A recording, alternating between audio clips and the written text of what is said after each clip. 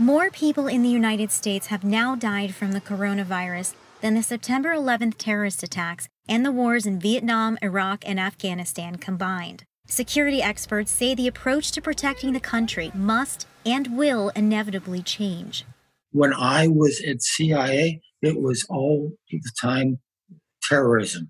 Intelligence actually now has to do many different things which we didn't do before. General Michael Hayden, who previously led the CIA and NSA under Presidents Clinton, Bush, and Obama, tells Newsy the shifts will go beyond traditional threats like terrorism, and he isn't the only one. I think what COVID-19 has shown, it's basically been a stress test for our institutions.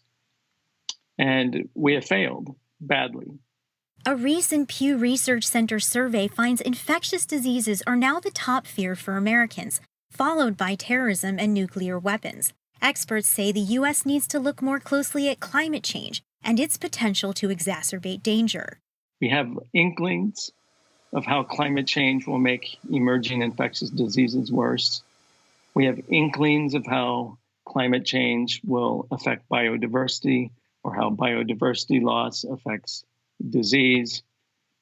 But we have very little understanding of how those connect. More than just rising seas and raging wildfires, think political instability, mass migration, broken supply chains, battered economies, competition for resources, and more crime.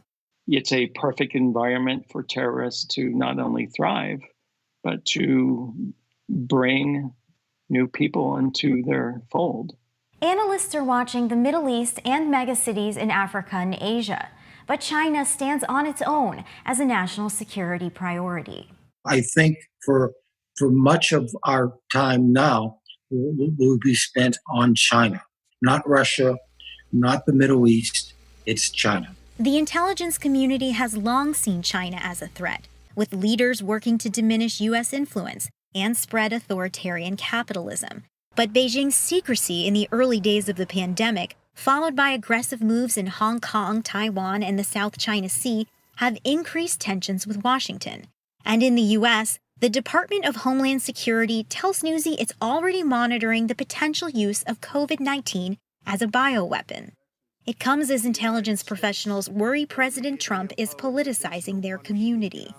What I'm trying to say is everybody is gone. They're fired the professionals. Sasha Ingber, Newsy, Washington.